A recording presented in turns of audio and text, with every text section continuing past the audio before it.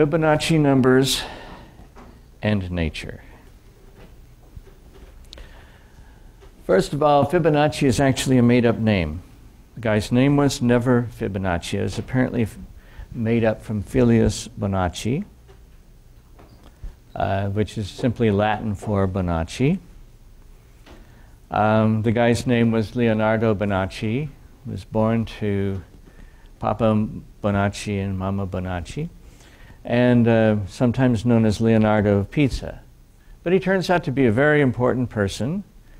Lived about 1175 to 1250 AD, and his magnum opus was called Liber Abaci, Abasi.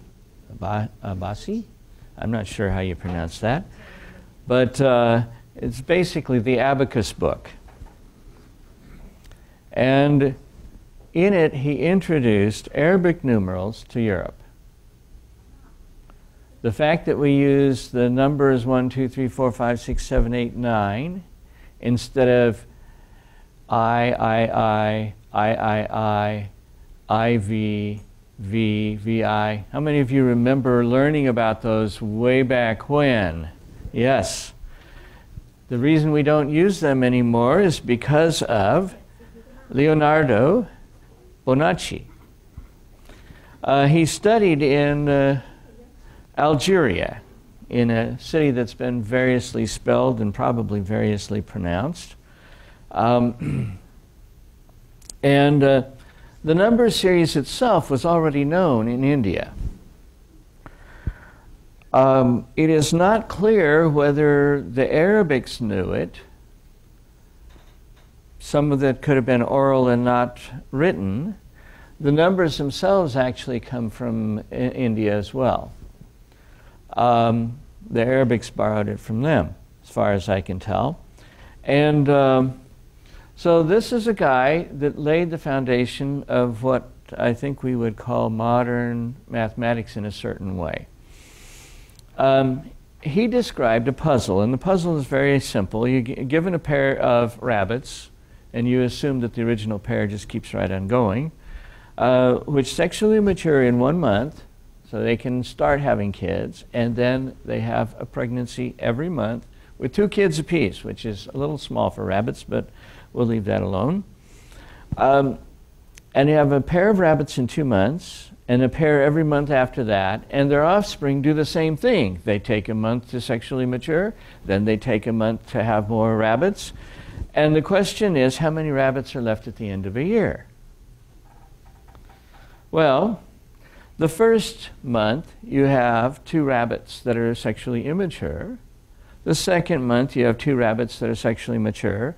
The third month, they now have babies. Well, those babies are sexually immature, so the next month, the original pair has a baby, but those pair don't have babies, and so forth. And you can figure this out, and it comes out to be an interesting number. First 1, 2, 3, 5, 8, 13, 21, 34, 55, 89, and finally 144 at the end of a year. If you have 1,000 rabbits, you have 144,000 rabbits. But in any case, one of the interesting things is that if you add 1 and 1, you get 2. If you add 1 and 2, you get 3. If you add 2 and 3, you get 5, and each number is the sum of the numbers behind it. He went on to note that there were 2 more numbers, and of course this could go on forever, and he mentioned 233, and in a later edition of the book, he mentioned 377. That's as far as he went for now. So, but one of the interesting things of that is, of course, as we mentioned, that if you add the 1 number plus the number behind it, you get the number 2 numbers over, and conversely, you can do subtraction, which means that the 0th term is 0, interestingly enough. Now, the sum of all Fibonacci numbers up to Fn turns out to be f to the n plus 2 minus 1. That's easily mathematically provable, but let me just show you how that works. Let's take the numbers from 1 to 5. 1 plus 1 is 2, and then 2 plus 3 is 5, and 5 is 10, and those original 2 is 12. You will notice if you skip 2 beyond 5, you have 13, subtract 1, and you have 12. And it works every time. Another thing that's interesting is that if you take the number above and the number below a number and multiply them together, you get one different from the square of the number. So that, for example, if you have 8 times 8 is 64, 5 times 13 is 65. Now, if you do 13 times 13, you have 169, but if you have 8 times 21, it's 168. This time, one less. And in fact, it alternates from time to time. Now, it turns out that it's even weirder than that. If you take 2 on one side and 2 on the other side and multiply, you still get within 1. Only it'll be the other side of it. I know. Go ahead and try it. The ratio of Fn plus 1 to Fn approaches an interesting number called the golden ratio. Now, in fact, f of n divided by f of n plus 1 is the best approximation in a ratio of whole numbers of the golden ratio until you get to f of n plus 1 divided by n plus 2. So that, for example, 5/8 is actually the closest you can get to the golden ratio with a bottom that's lower than 13. Once you get to 13, 8/13 is the new king, and so forth. What is golden ratio? Well, we're going to go over the golden ratio in just a minute, because the golden ratio is, if I may say so, beautiful.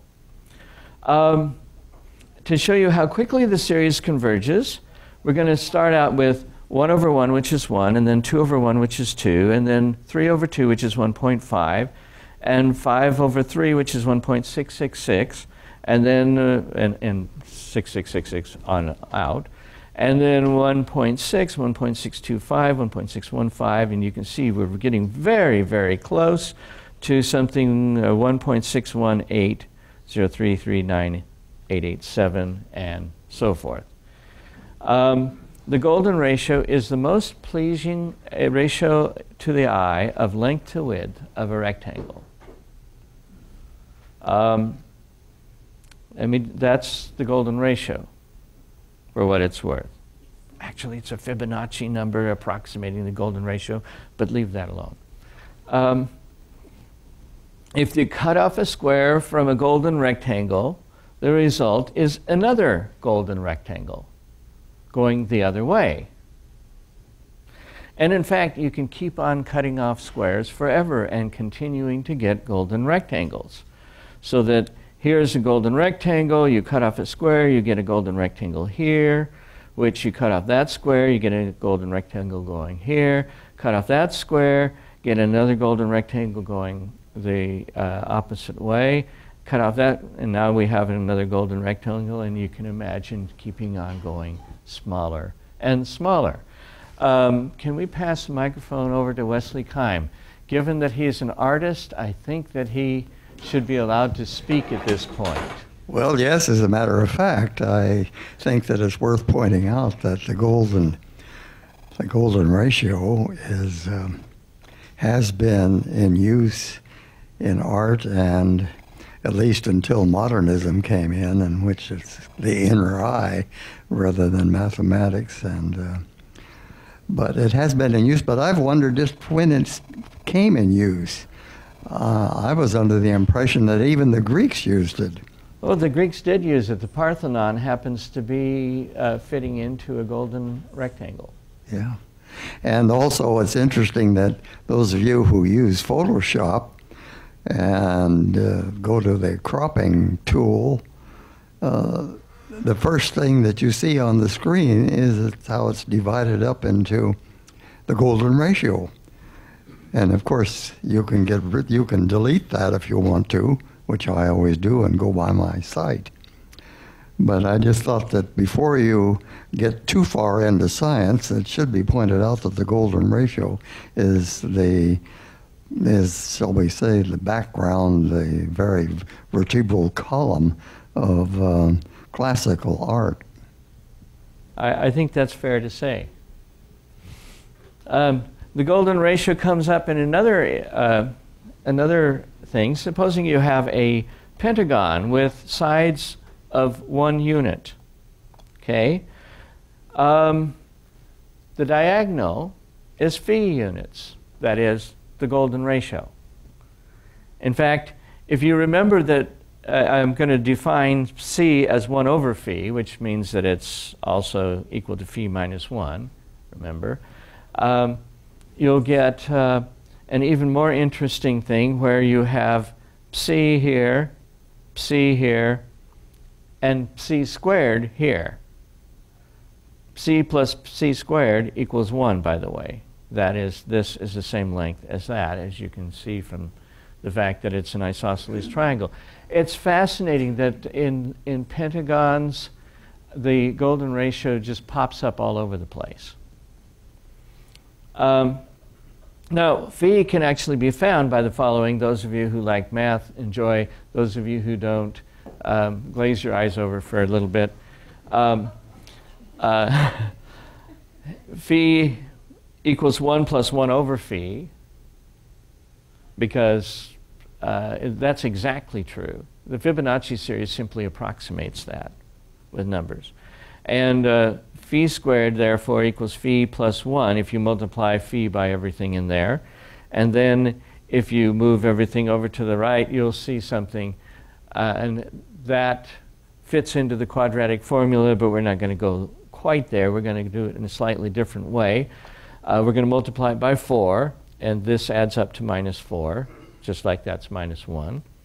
And now the interesting thing is, if you move 5 off to the other side, you get 4 phi squared minus 4 plus 1. And those of you who've done enough algebra will recognize that as the square of 2 phi minus 1 squared equals 5. And so you take the square root of either side, and this 2 phi minus 1 is equal to the plus or minus the square root of 5.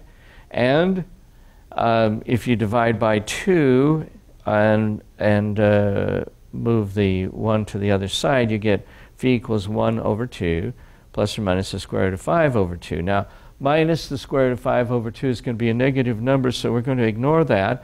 And we're going to take the positive value, which is 1/2 plus the square root of 5 over 2, which is equal to the ratio that we showed you before.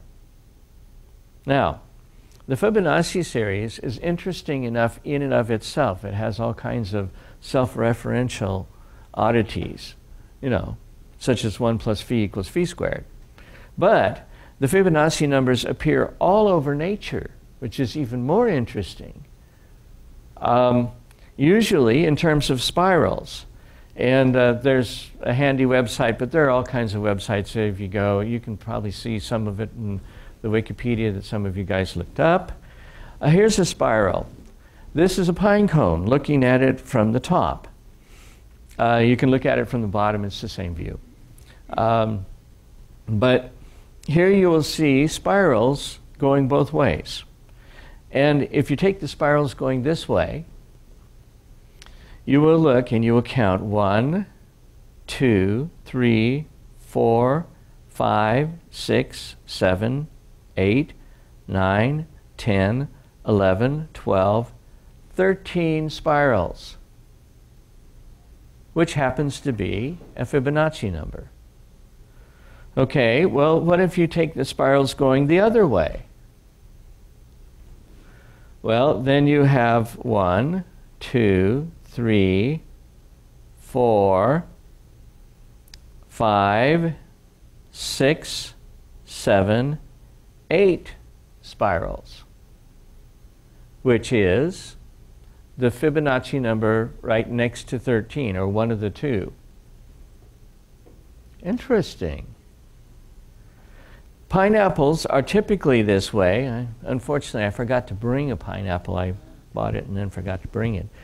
But there are 5 spirals if you count them going this way. There are 8 spirals if you count them going that way.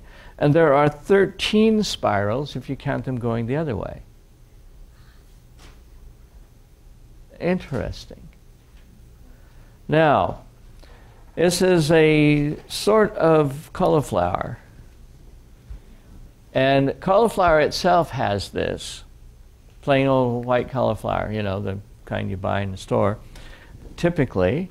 But this one is interesting in that you will notice that you have spirals, and each one of these little spirals has its own little spiral system. And we're going to count spirals. Now, the easiest one to count is the ones that are less tight. And so we're going to start with spirals there. And we're going to count 1, 2, 3, 4, 5, 6, 7, 8, 9, 10, 11, 12, and 13. Now, if you count them the other way, it's a little bit harder. I had to really work at this. But you can actually do it. 1, 2, 3, 4, 5, 6, 7, and 8. It'd probably be easier if you look at it in the flesh, so to speak. But there's a Fibonacci series one way and a Fibonacci series the other way. And it happens again and again and again. Here's one that just has 5, so it doesn't really help you all that much, but it is interesting. Now, this is the piece de resistance. Sunflower. I'm going to enlarge it a little bit so it's easier to see, and then we're going to look at it. Let's count the spirals going this way. Okay? 1, 2, 3, 4, 5, right? 6, 7, 8, 9, 10. Yes? 11, 12, 13, 14, 15. Right? 16, 17, 18, 19, 20. Yes? 21, 22, 23, 24, 25, 26, 27, 28, 29, 30, 31, 32, 33, 34. Can anybody guess where you can find that number? That's right. It's a Fibonacci number. But even weirder, let's go the other way.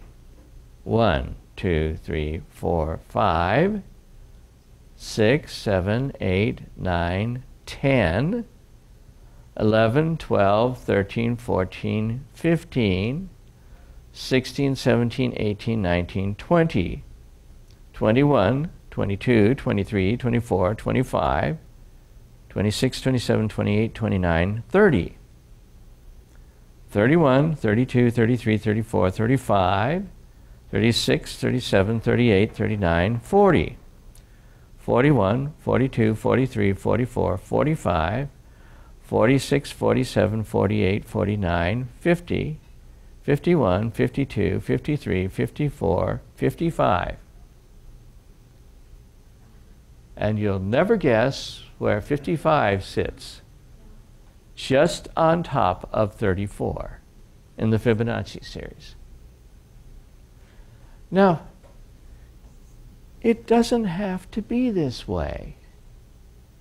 As a matter of fact, I got interested in this and started counting pineapples and find pineapple after pineapple after pineapple after pineapple was giving me nice.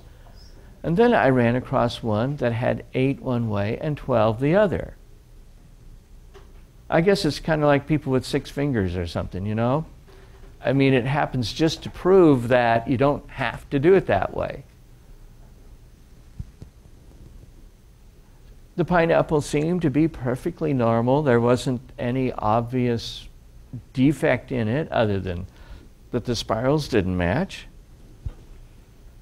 of interest 8 and 12 is 4 times 2 and 3, so you've got something there going. But there doesn't appear to be any survival value to it for the pineapple or even for our taste in the pineapple. But it's there. This, of course, has been used as an argument for creation by a mathematically inclined creator. Maybe? Here's some fun with an artichoke. What mathematical properties does an artichoke have? And I'm using this because I'm going to introduce to you the golden angle. Golden angle? Would that be like 72 degrees or something? Well, actually, it's 360 degrees divided by phi squared. Now, 360 degrees divided by phi is just the opposite of that golden angle, because phi plus phi squared equals 1, which means that you do a complete revolution. But it's 137.5077, and it goes on from there, degrees. And they, in this particular thing, they've abbreviated to 137.5. But you'll notice that in the artichoke, there's one leaf here and there's another leaf over there, and that gives rise to a very interesting phenomenon. And that is, if you take this artichoke and you put it in something that you can turn it, and you turn it 137.5 degrees and you take a picture, and you turn it another 137.5 degrees and you take a picture, or if you prefer, you can do it with a strobe light, same thing, you suddenly get a very odd thing. I'm going to show you a video in just a minute, and what you're going to see at first is it turning just kind of in some other angle, which doesn't make too much difference, and you'll see it turning. And then when it gets to the 137.5, it will look like it stops turning, and instead you will see leaves either going out towards the end or coming back like they're blooming or something.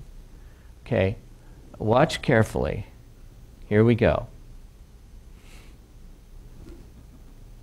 You're going to put the artichoke in, and they're going to turn it, and you can see it just looks like it's turning, and then it stops. And then you turn it the other way, and it will go backwards. See?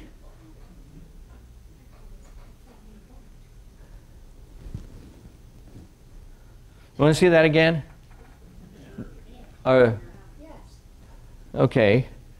Let's do it again. Just let you get a good look at it.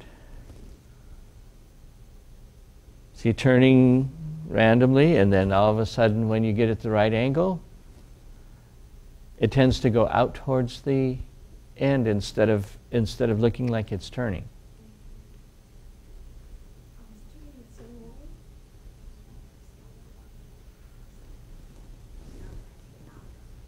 It's turning this way and then it goes that way? Yeah. Pretty wild, huh? What it shows you is that golden angle is very, very special for the artichoke. Now, there is recently an article, this is 2017, by Kuhlmeier in Current Biology. And this is actually on the internet. I don't know that I could find it I'm sure it'll appear in the print version. And it's online, so you can look at it. In fact, those of you who get the email got the online version early. Although, to be fair, this is not available itself online unless you want to pay some money for it. You have to get it from someplace that has a library, which, by the way, is not Loma Linda this time. Or you can get it from interlibrary loan from Loma Linda, I think. But now the commentary is on, there's a commentary on evolutionnews.org, and that's where I first ran into this article, which is why I brought it to your attention. There's a summary at first. It's not titled an abstract, but it basically has the same idea. Leaves and flowers are arranged in regular patterns around the stem of a plant, a phenomenon known as phyllotaxis. Different arrangements occur, such as distitches, decussate, or spiral. And I'm going to show you figure 1 in just a little bit so you have an idea of what they're talking about.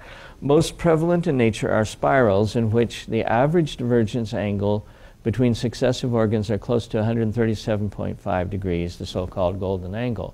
And to show you how widespread this is, remember pine cones are they're conifers. Sunflowers are deciduous.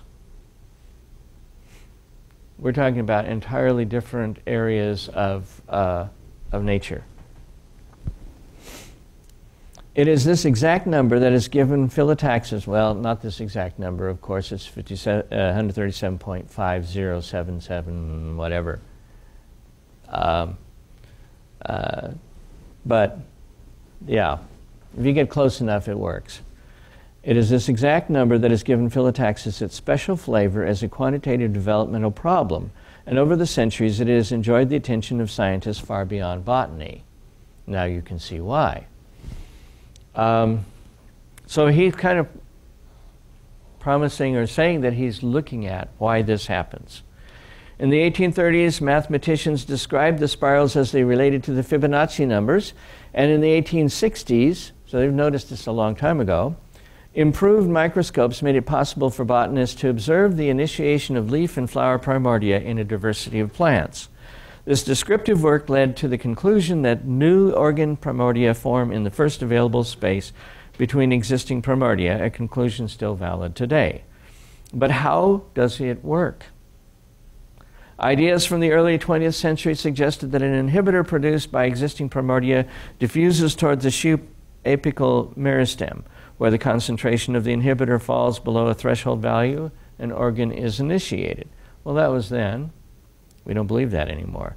Other models dating back to the 1870s have tried to explain phyllotaxic patterning by applying the laws of mechanics. Such models went through a long period of marginal interest, but have experienced a remarkable renaissance over the past 20 years.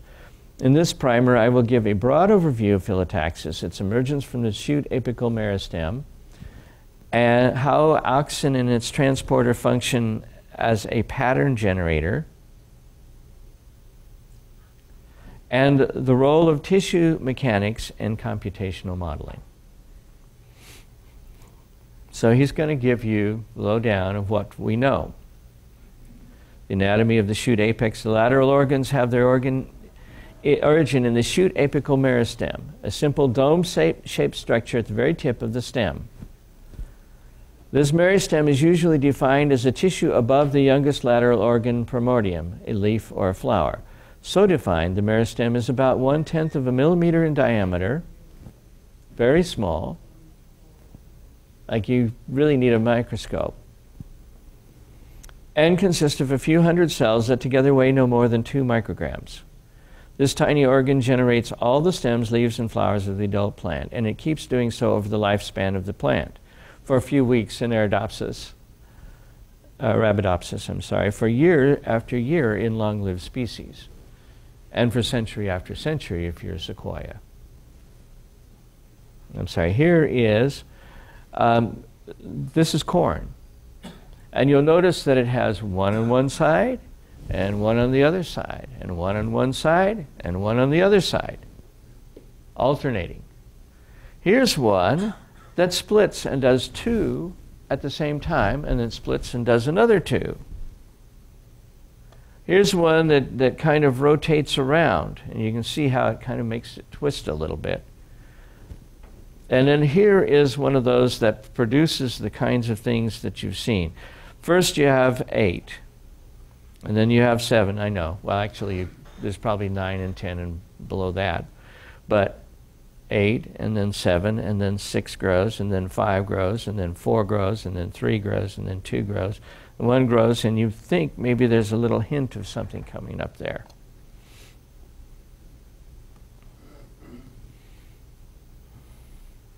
The shoot apical meristem has been the object of intense study from when it was first viewed under a microscope in 1759.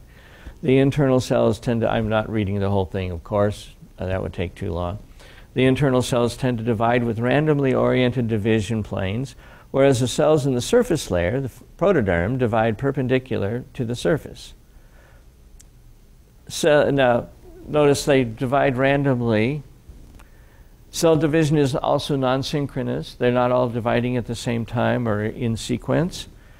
Even neighboring cells can differ in cell cycle length by as much as a factor of 4. And by the way, that is planned, as we'll find out.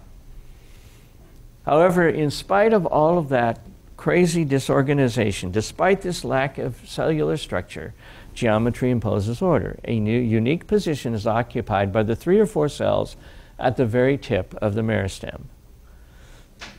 Analysis of clonal sectors and more recently direct in vivo imaging demonstrate that these apical initials have a high probability of maintaining their position, whereas their descendants are displaced from the center and keep on growing.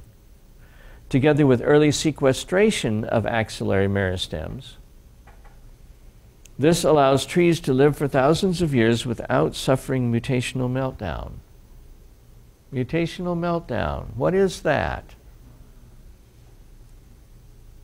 Some of you who've been here before may remember that we talked about that. It is the idea that as cells divide, there are mistakes made, and the more divisions there are, the more mistakes are made.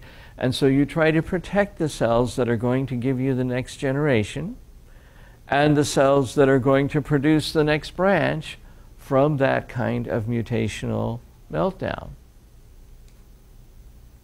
But I thought that mutations were good for evolution. Apparently not. Genes and gene expression. The structure of the shoot apical meristem appears simple under the microscope, but within and between cells, intensely complex signaling is going on. This signaling provides subgroups of cells with distinct identities. They get different signals, and then they behave differently. The list of signals includes small peptides and their receptors, transcription factors that move between cells, mobile small RNAs, and last but not least, most of the classical phytohormones such as auxin, cytokinin, gibberellin, and brassinosteroids. They're going to talk about auxin a lot, and so we're going to look at it in a minute. Approximately 20 cells at the tip of the meristem express a small peptide, CLV3, which moves to the cells below to repress the homeobox gene WUSCHL. WUS, in turn, induces the expression of CLV13. So there's this negative feedback going on. The negative feedback between the two proteins stabilizes the sizes of the CLV3 and WUS domains. They have a discussion about stem cells, and they're saying, you know what? In plants, almost all cells can be stem cells. The gardener who routinely regenerates stem cuttings in a glass of water smiles about the breakthroughs in mammalian stem cell research.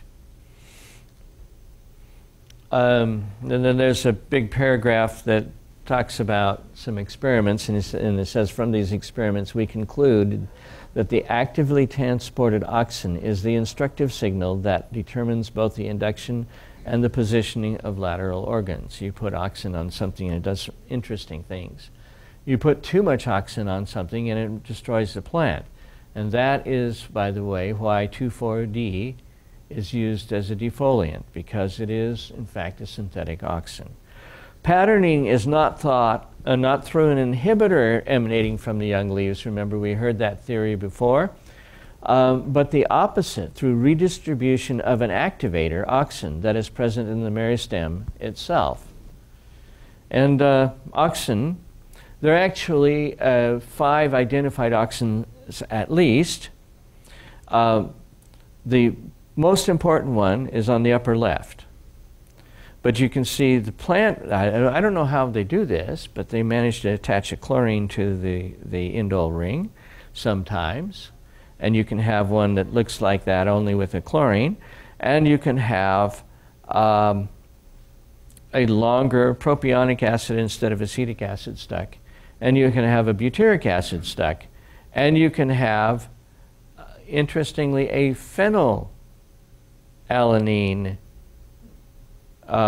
with the nitrogen replaced by an oxygen and the carboxylic acid taken off, which is what happens, by the way, apparently for tryptophan, which is one of the amino acids, the biggest, most complicated one.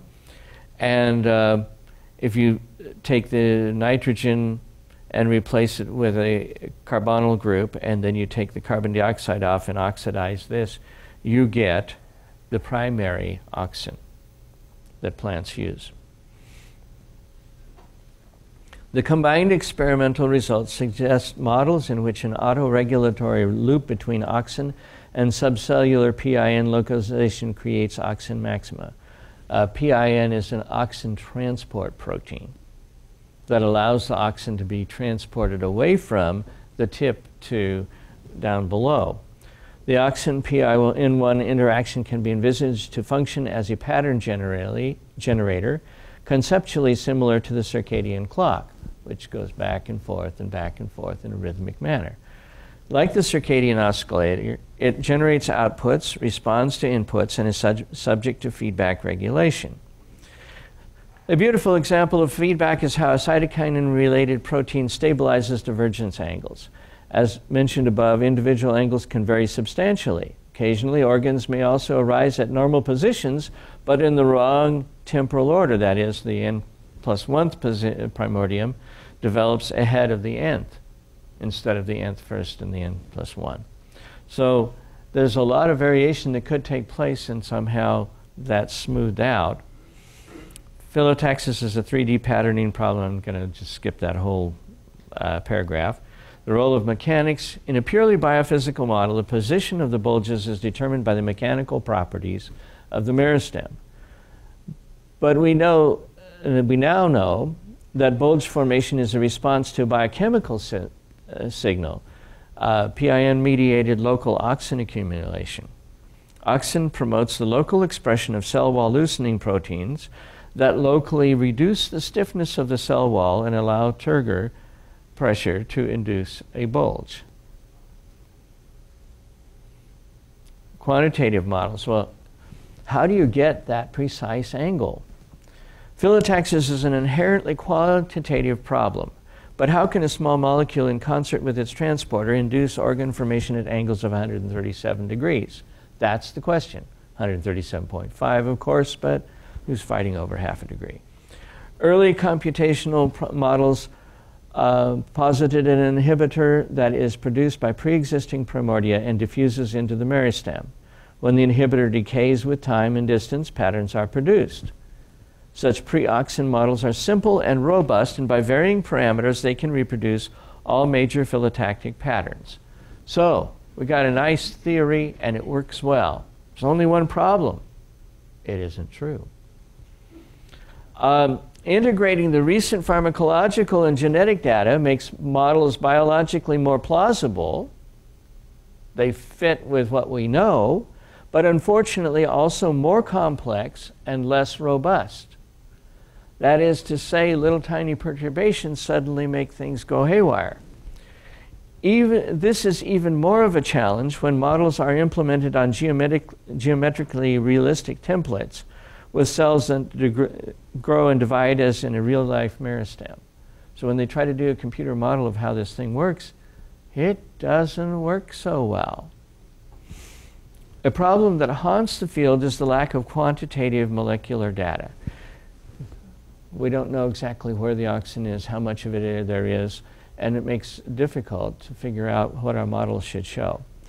It remains impossible to measure auxin concentrations with cellular resolution in an individual cell, and the quantitative data on polar auxin transport are based on experiments from the 1970s performed on mature tissues, which may not apply to this little bitty meristem.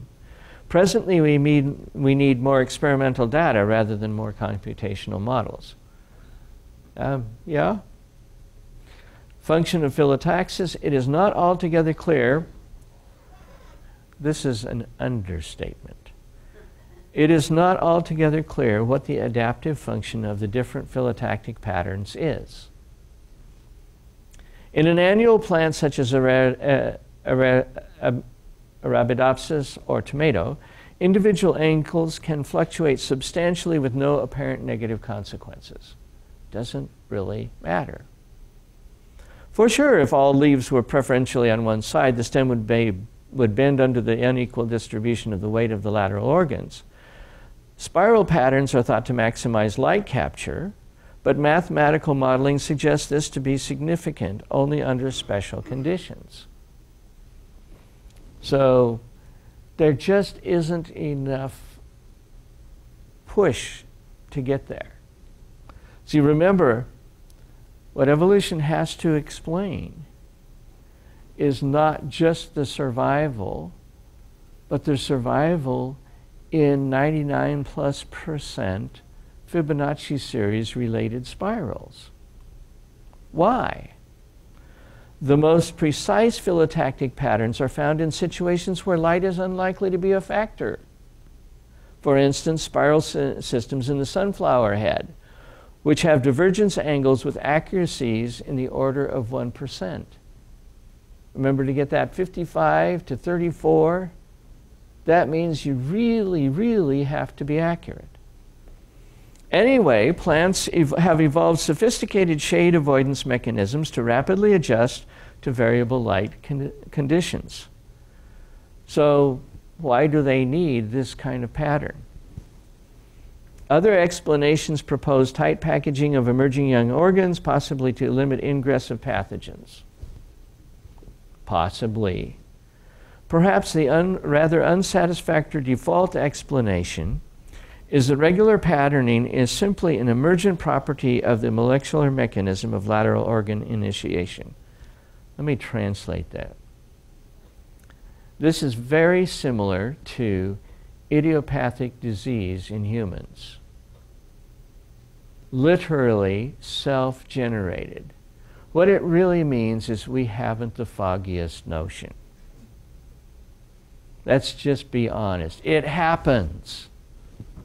It emerges. You know what it reminds me of?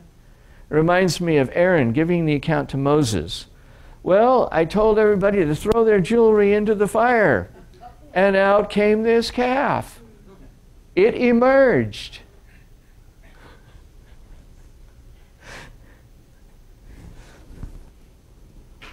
It is a rather unsatisfactory explanation. Now, the summary. Experimental evidence and computational modeling strongly suggest that phyllotaxic patterning works through a positive feedback loop between auxin and its transporter. The competing theories that have been proposed for the underlying molecular mechanism emphasize the central fact that we don't really know how the patterning is driven.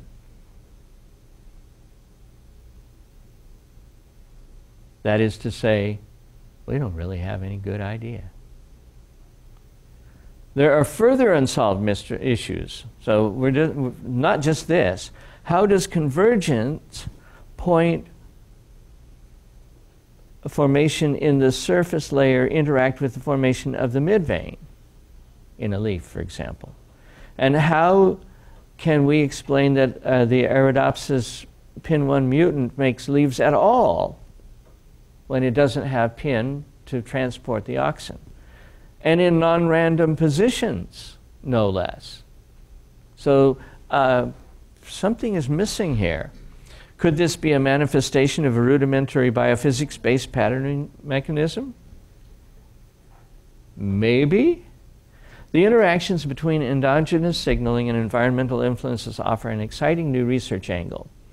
Our lack of understanding of the selective advantage of the various phyllotaxic patterns may reflect the focus of our molecular genetic research on vegetative and inflorescent meristems in just a few flowering plants. Maybe we haven't looked at enough of them.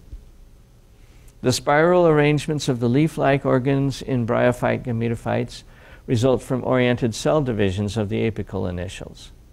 So you can do it without having to have any of but remember, the meristems that we're talking about don't have oriented, at least as far as we know, cell divisions of the apical initials.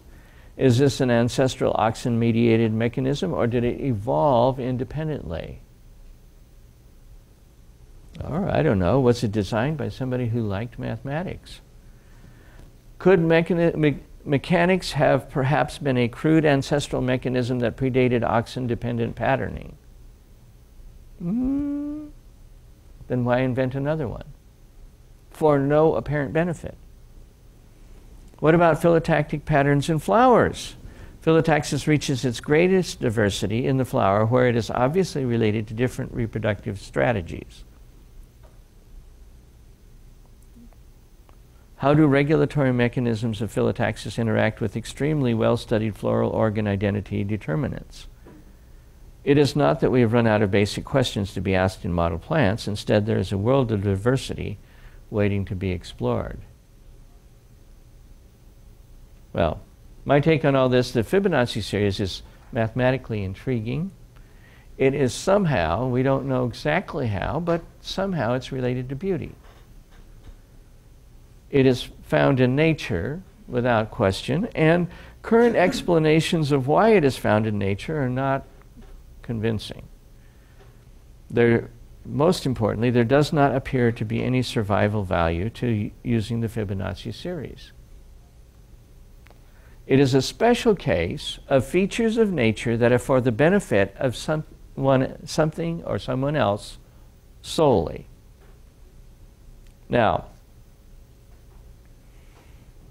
if you find something like that, it looks like design. In fact, I'm going to go further than that. It looks like it is not evolution. Darwin said, and all the way back to 1859, if it could be proved that any part of the structure of any one species had been formed for the exclusive good of another species, it would annihilate my theory, for such could not have been produced through natural selection. Yeah.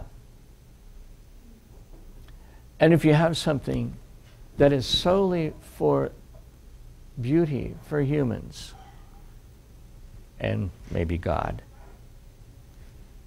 then there's no reason for a dog-eat-dog world to have produced that kind of structure. Is this an adequate reason to disbelieve neo-Darwinian evolution? Well, it depends on how strong your reasons to believe it are, but I think it helps. But that's my opinion. Now it's your turn.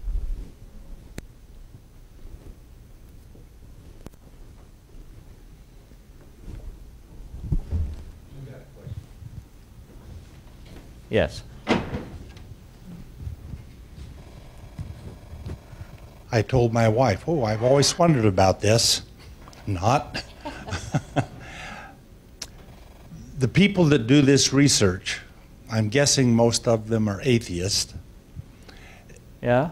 In a way, explain what they wanted to find. Well, I think that they wanted to find that this particular setup is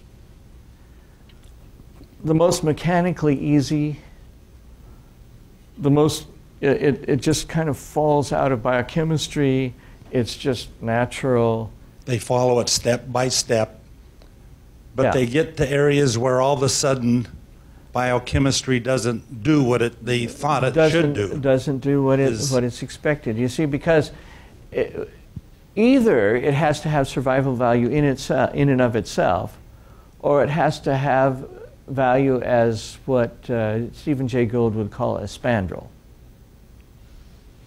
Now, for those of you who are not familiar with the concept, in cathedrals, there would be arches, and there would be arches that came around, and then there would be this little area here that kind of naturally wanted to be filled in.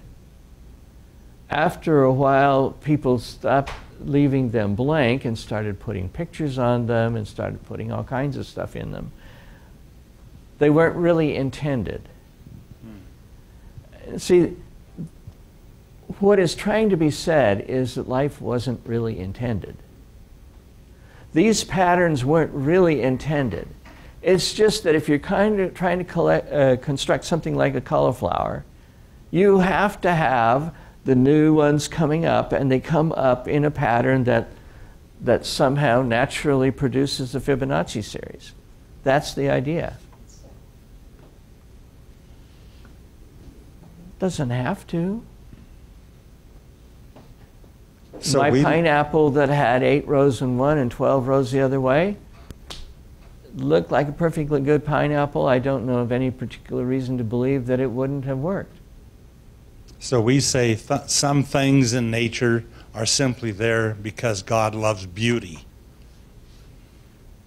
I'm not sure you can make an ironclad case for that, but I think you can make a somewhat persuasive case for that. And order. And order. And order. Yes. Beauty and order. It is not just chaos. Comment back here.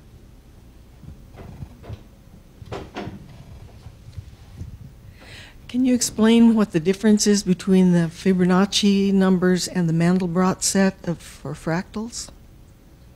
Well, Mandelbrot set is, if I understand the concept correctly, simply something that can be repeated on a smaller scale and a smaller scale and a smaller scale. The broccoli that you saw, it's a Romanesque broccoli or whatever it is, that had those patterns of spirals, that had little things that had their own spirals, that had little things that had their own spirals, that's kind of a Mandelbrot set. But the fact that the spirals are arranged in rows of 8 one way and 13 the other way, that is the Fibonacci series. Mandelbrot does not necessarily have to be done in Fibonacci style stuff. But they both bring order out of chaos. They both bring order out of chaos. Mandelbrot brings a special kind of order that is, each part is kind of to the whole like the next part is to it. But the Fibonacci series is to say that there are certain rows and they come in a certain way, and I think that if you can get started on the Fibonacci series, once you get started, if you just keep bringing rows out, you'll find out that the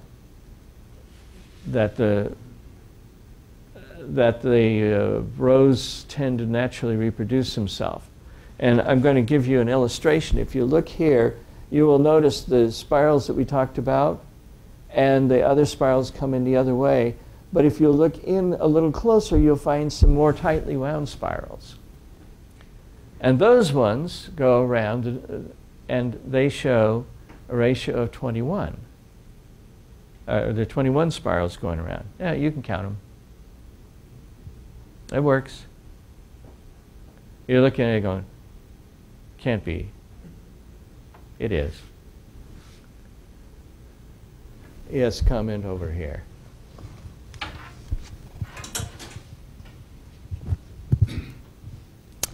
It's not just in natural, in botany or other things that you have this occurring. You also, in some human-related areas, you have Fibonacci numbers occurring. Dr. Robert, I can't think of, Robert McHugh runs a website called technicalindicatorsindex.com. And he's a technical analyst for analyzing the stock market. And he has what are called FEMATE turn dates, in which he takes what he considers an important date in the stock market, such as March 14, 2000, which was a major top. And then he counts the number of trading days to, say, a local low or a local high. And these often turn out to be what he calls femate turn dates, which are numbers which are related to the Fibonacci sequence.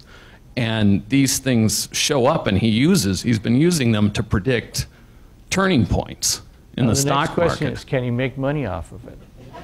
He has made quite a bit of money off it, actually. And so it's not just you're not just seeing them in the botanical or the animal world. You're seeing them in the human world as well. Fascinating.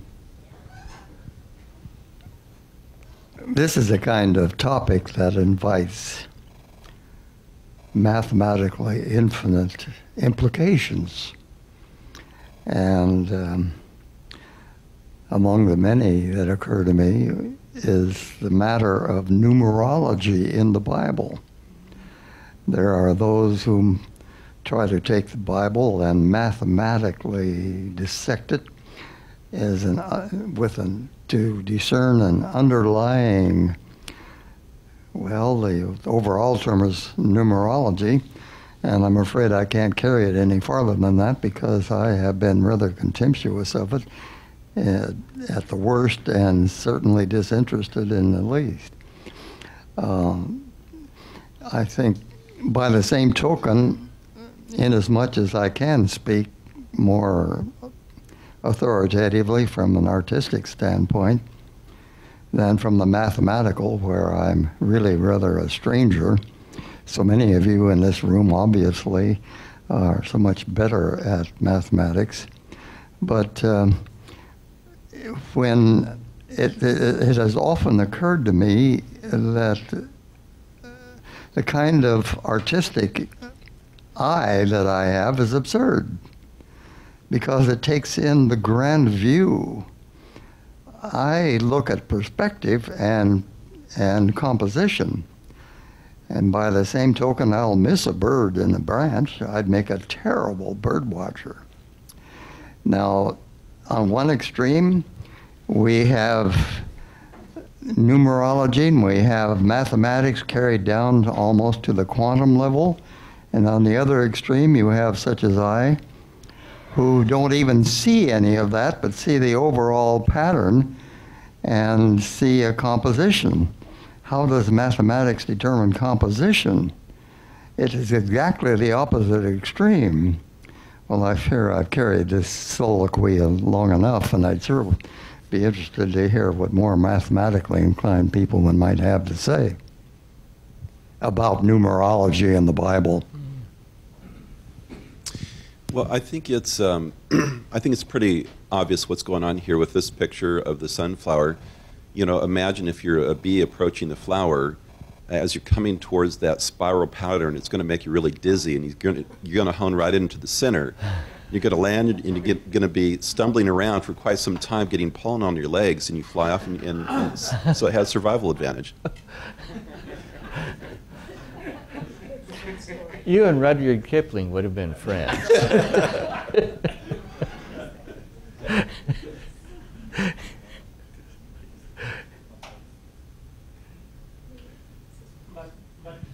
Just a minute. Let's catch this on tape here. I thought the bee's eyes were very complex as well. Well, see, that's to compensate for all Yeah, the... there you are. Right. Yeah, it is, you know, like I say, it's really hard to connect this with survival value. And it looks like people are trying to connect it with some kind of mechanical requirement and really not coming up with anything at this point. Now, could it happen later? Yeah. But you know, I'm reminded that somehow,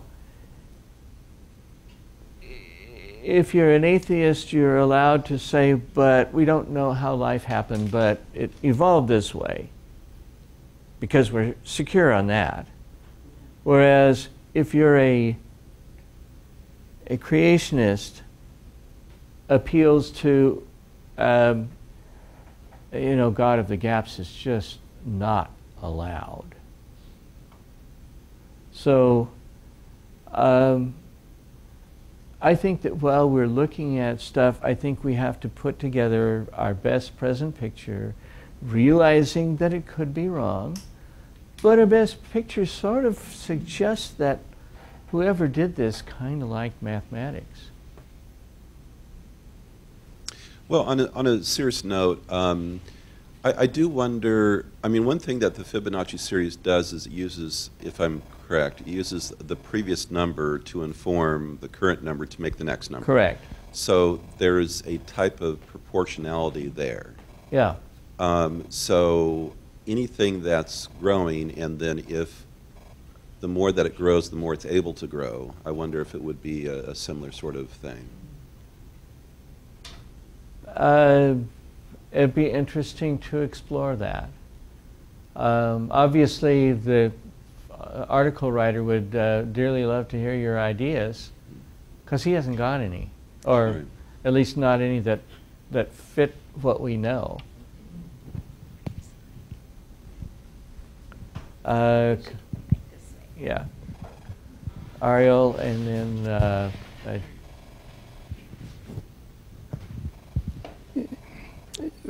This is, of course, speculation, like what we're doing here today. But, in, I think it was about 20 years ago, they were able to get fruit flies to produce eyes on their legs using the oxygen and so on. And very interesting experiments. And these eyes did not have the same geometric pattern as some of the cells are much longer than others. They didn't have a, and nevertheless, those cells were functional.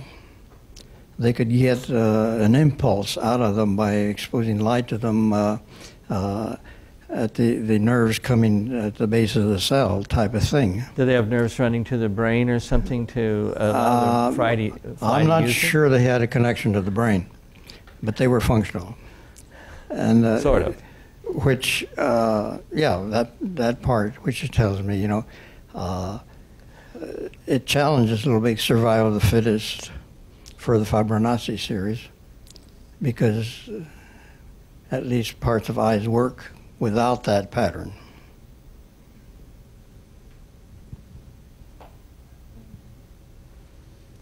Okay, and Mrs. Smith. As we began this summary, I happened to remember shells that I have in a collection and broken shells that show the spirals. And I came across this. The spiral has become a powerful symbol for creation and growth used by many ancient cultures and religious traditions.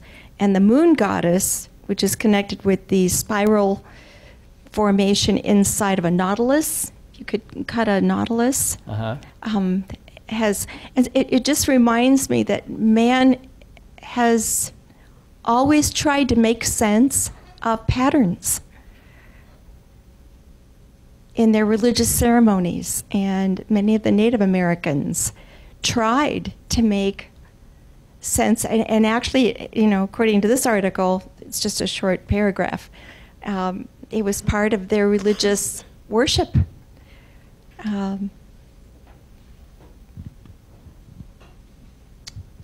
We tried.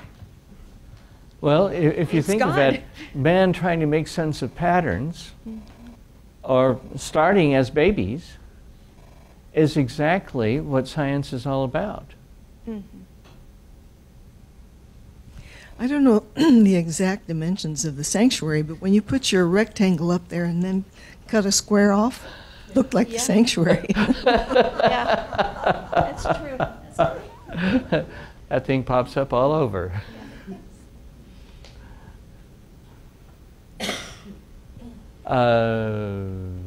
You have a comment here.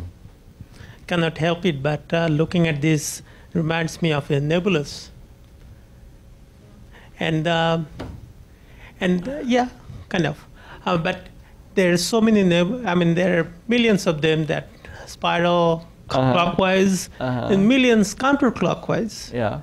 And we read a beautiful text in Job. Can you bind the cluster of Pleiades or lose the belt of Orion?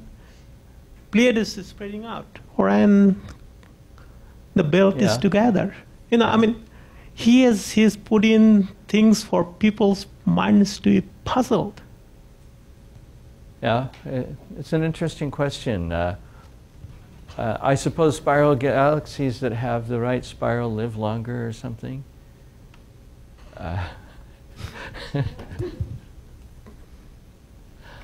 Yes. There seem to be spirals in galaxies. Have we computed them mathematically to see if they're true or false? Well, they kind of look sort of like logarithmic spirals, but it would be interesting to ask that question. Does dark matter mess up that? Well, actually, dark matter is used to explain them. And I'll tell you why. Galaxies are supposed to be billions of years old, which means that they've undergone several rotations, and by the time you do that, you mess up those beautiful arms because the inner part goes faster than the outer part, and pretty soon all you have is this kind of muddy swirl. All galaxies should look elliptical if they're as old as they're supposed to be. And dark matter, one of the functions of dark matter is to keep the outer arms spinning faster so that the inner arms don't completely lose them in their turning around, so that the galaxies look younger than they really are. Kind of an interesting phenomenon to have to explain. On top of that, dark matter is not only there, but there's more dark matter than there's regular matter. Dark matter obviously interacts with regular matter. Is dark matter structured? How would we know without seeing it? Well, it must not be structured, because otherwise that would imply some kind of ordering pattern, maybe an intelligence. Yes? Got a picture of a, let's see if we can turn this, let's see, I think flip it to this and see if that will give you the, yes.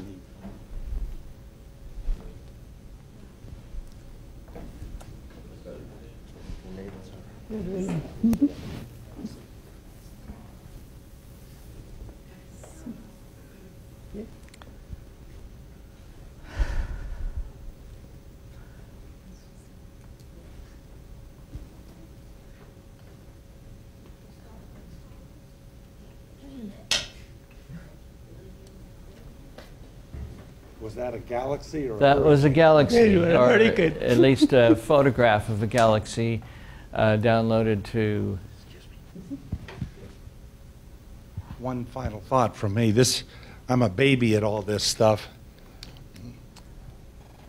I listened to a lady a couple weeks ago who kept saying that the mechanism for evolution are already in place. And that's why she's a theistic evolutionist. It seems to me that more overpowering than that statement is the reality in nature that God has inserted beauty and order, and not just for himself, but for all of us, for the creatures he created. That we can detect. So, yeah. So this, I don't understand this, mechanisms for evolution are already in place, so therefore it's got to be true. Well, she had several different, like the 4 foot by something, you planted one, what was it, Lauren? I was going to answer you. You planted one over here, and they watched it grow exponentially till it hit the other side. Mechanism for evolution, I guess she was trying to say. Here, thank you.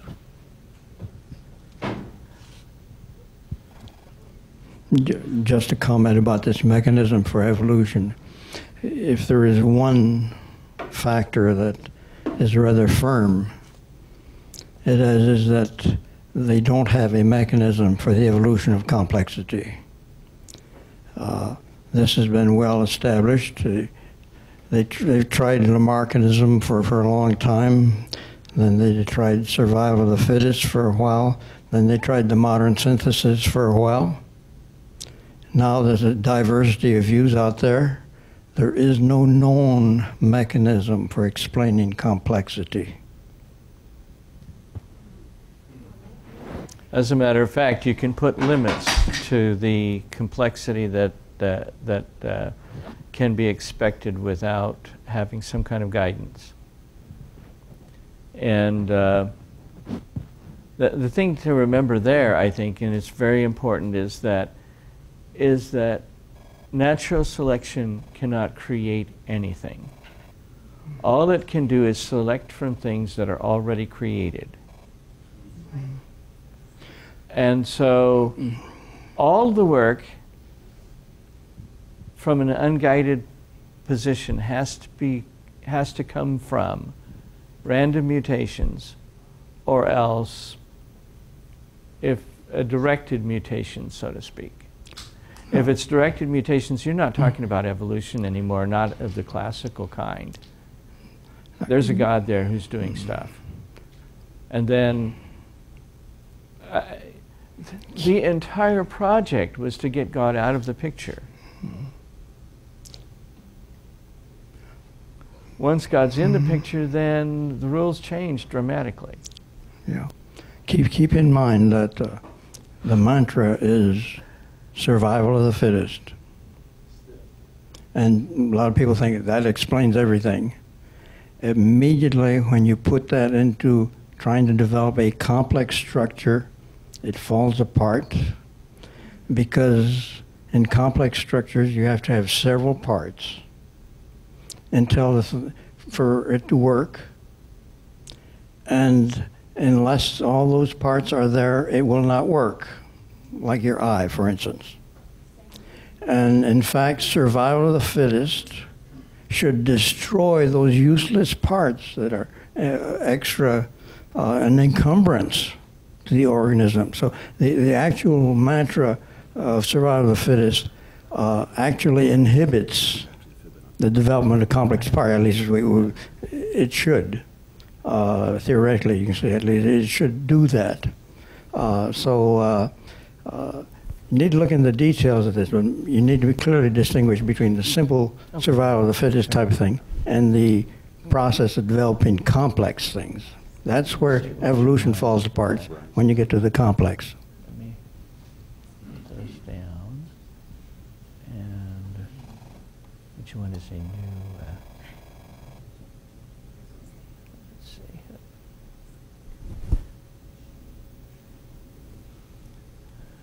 Go ahead. Yeah, just put it up. We're going to try something a little different now. We have found somebody overlaying a Fibonacci spiral over that galaxy. It will be fascinating to see. But, you know, galaxies grow by special processes that just produce these naturally. Or maybe the best galaxies survive and the other ones go away or something. God has put beauty all around us. Everywhere He has done this, this is a signature. It is a signature in some ways more secure than simply survival value, because survival value might come from someplace else. But did you manage to get it? to the bottom one on that. Here. There. There you go. Pretty amazing.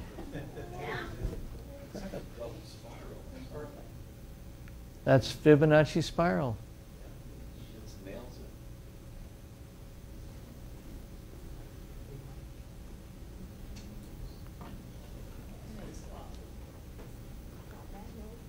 What about the center moving faster?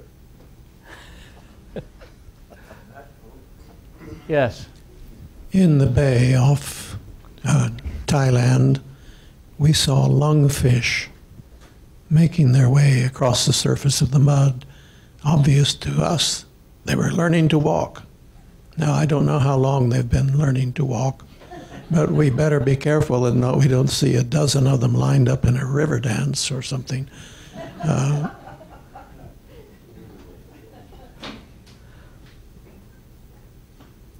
No, if God created things specifically for our enjoyment, that is something that evolution cannot explain. The only real way around that is to say that beauty is just a byproduct, or to say that our sense of beauty comes from seeing nature, and so therefore we somehow fit to how nature fits. If you ever see a peacock feather up close, and you see the eyes going right through all of the design that is required for making feathers, you realize that there is way more detail than needs to be there. As a matter of fact, we know now from experiments that the peahens don't really care. Which means that that display is really for us. Darwin is quoted at one point as saying that the sight of a peacock made him sick.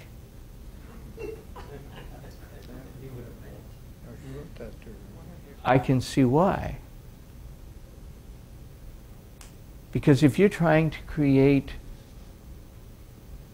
something where dog eat dog creates increasing complexity, you can manage maybe, if you've got a lot of imagination and not a lot of constraints about how fast things can pop into being. But what you really have trouble with is this idea that it was made for us. Because whenever nature looks like it's made for us, it can't be. Because if it were, there's nothing to drive it to do that other than a designer, if you like, a benevolent designer. That means that every time you see beauty in nature, of a kind that didn't have to be, it's evidence of a God who loves us. And we may find out someday that actually the Fibonacci numbers are somehow required. Maybe they are. The requirement itself is interesting, but at this point, it doesn't look like we have any explanation. Like the trunk of an elephant. Why should an elephant start lengthening its nose until he had the appropriate... there are all kinds of stories out there about that. And then the next question is, well, then why didn't the rhinoceros grow a trunk? See, at a certain point, you're back to just those stories. The giraffe got its neck because it needed to reach higher and higher in the trees. Then why didn't all the female giraffes starve? Because they're shorter. At a certain point, it does not make sense. One more comment here. Did you learn about this when you were in grade school? Just, Did you learn about this in grade school? No, I did not learn about it in grade school. What about in high school? I think I was in college when I learned about it.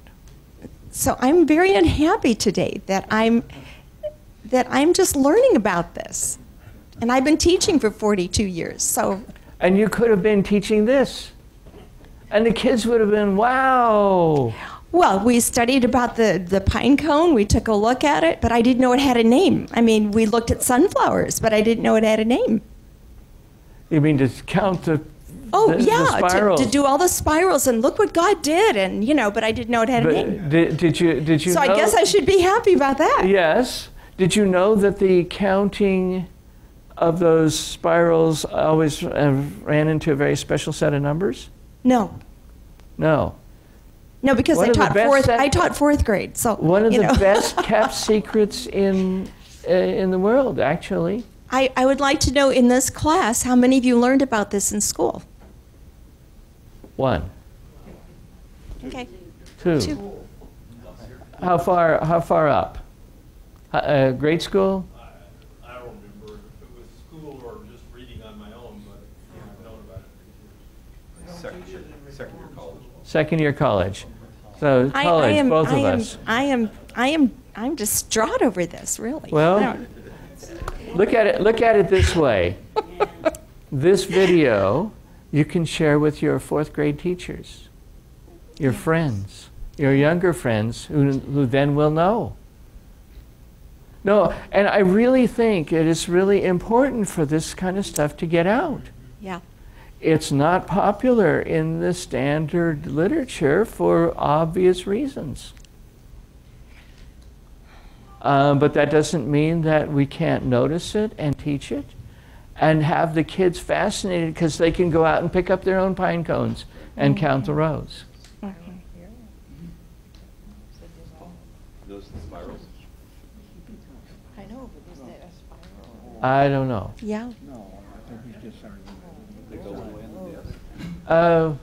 No, what's interesting, you have to get a peacock feather to actually see it, but the rib that goes through this is colored the same color as everything else. And it has the eye that there are feather things that are going this way. I'll bring up that picture, but just notice the spirals of the eyes right now. Oh. Wait. Yes? You think that's another Fibonacci? I haven't counted it, so I don't know. Yeah. Yeah, there's some really nice eyes. But here, you can see the structure of the feather itself. You see? And this is colored the same black here as the rest of this black, which is not, the feather structure you can see is going that way. So that the pattern cuts across the feather. It's not just all the same color on the same veins that are coming out. I've forgotten the names of them. The feather structures. Well, see, this is the main vein, I think, and then there are the structures that come out, and then there are little barbules and hooks that keep them together. But you can see that the pattern is just cutting across it. And the female hen doesn't care. So why does a peacock have that kind of intimate, really well-designed eye on it? We don't. Pardon? The switches were turned off and the female degenerated. Anyway, so come on back next week and we're going to prove that the universe isn't real.